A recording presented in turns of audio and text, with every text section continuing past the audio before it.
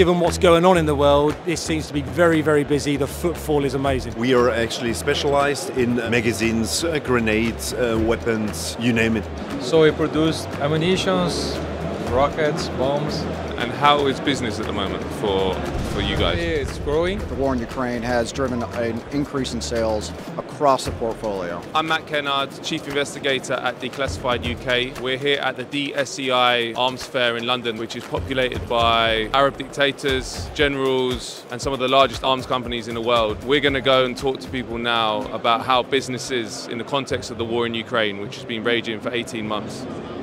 The business environment is very buoyant, is very active. We're seeing new projects launched, but also legacy products that were designed in the 1990s are also being rekindled, and new developments are taking place. So we're seeing a very broad and a very deep requirement for all of our military products. Our products range from everything from what we call skin packs. They're used for breaching doors in enemy territory, all the way up to something we're very proud of recently is our mine-clearing products that are now being sent to Ukraine. Obviously, it's an insecure world. People seem to think that it's going to get more insecure. So is that an opportunity for you guys?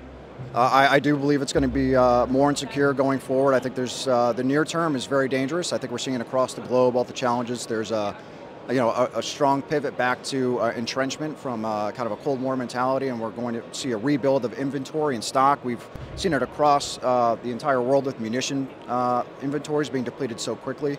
I think that's going to cause a 10-year boom in manufacturing, and EBAD will certainly be a beneficiary. There is, of course, a steep increase in sales after the Ukraine war started, right? So that we clearly feel, right, that the main interest of the different governments is again into defending themselves, and they are upgrading all their kind of equipment. We produce ejection seats for many of the military aircraft around the world. One of the major customers of the Typhoon is the Saudi Arabians, and they've been fighting a war in Yemen since 2015, which has been controversial. Do you have kind of regulations in place about where your products end up? We have to pay attention to our end user, but Typhoon is a perfectly good example because we don't sell it to Saudi per se, we sell to BAE Systems who provide it.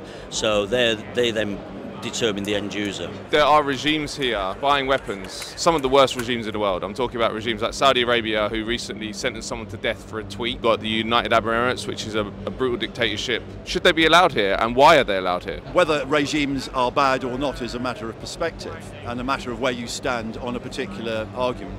But essentially, the delegations are invited by the British government, and we have no say in how that happens. That's law. Minister for the Armed Forces, James Heappey, was at the fair, and my colleague Phil Miller approached him for comment, but he refused to answer our questions. Defence Minister James Heappey, Phil Miller from Declassified UK. Hi. Hi there. We see there's a lot of Saudi delegation here today. Why does the UK sell so many weapons to dictatorships like Saudi Arabia? So How do you justify that? There's a MOD press office. Feel free to arrange an interview. But lovely. Well, you're the democratically elected minister, sir. Are you aware that Saudi Arabia has sentenced someone to death for a tweet? How do you feel about selling weapons to a regime that does that, Minister?